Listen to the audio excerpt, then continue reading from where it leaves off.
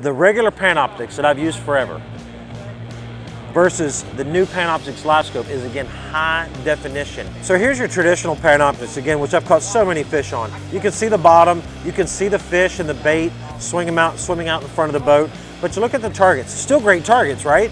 Still very useful. Here's some targets here. These are 2 fish coming off this ledge.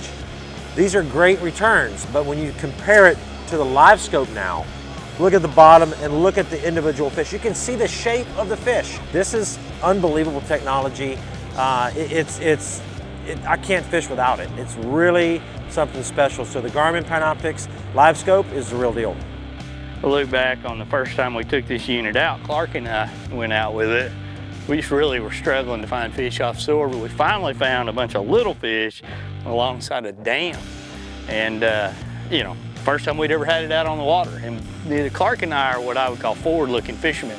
We're not vertical fishermen that much. We'll do it, we understand it, but we really like to look ahead. But with the new Live Scope, I mean, all of a sudden here we were fishing vertically. You know, we just got this Live Scope on and we're used to Pan Optix, and so a lot of this is just kind of a learning curve for us, Wade. And what we're seeing is, first thing we figured out is you really can see your bait really well. I mean, it doesn't matter where your bait is, the cone's pretty big, so if your bait's a little bit left or a little bit right, you can see it really well. Yep. And then those fish, what I'm amazed is how quick they're moving. They're moving around. Now, we're not getting many bites, but you can see the fish clearly. Clearly, I mean, everything that's going on, and it's like you're learning a new technique, a new way to fish for the first time. I mean, this is brand new, straight out of the box to us.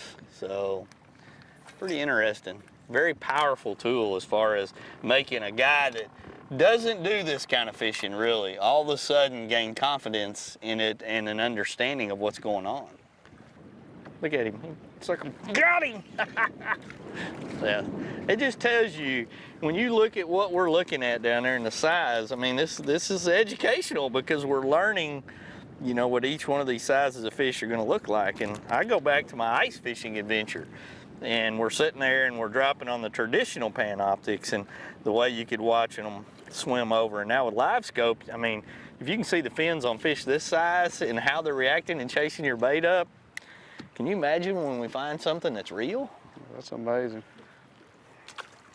I mean, this is, I don't want to say cheating because you still got to make them bite and you still got to pick the right stuff, but